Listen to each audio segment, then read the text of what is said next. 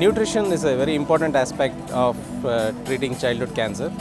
A majority of the children who come with childhood cancer in India develop either malnutrition due to the cancer or already have pre-existing malnutrition. These children do not tolerate the treatment of cancer very well and get a lot more toxicity and also and have a poor outcome.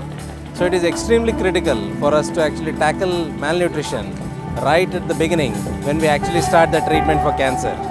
What is well known is that if we do treat malnutrition well right in the beginning of cancer treatment, these children do have a much better outcome than those children who do not get the malnutrition addressed.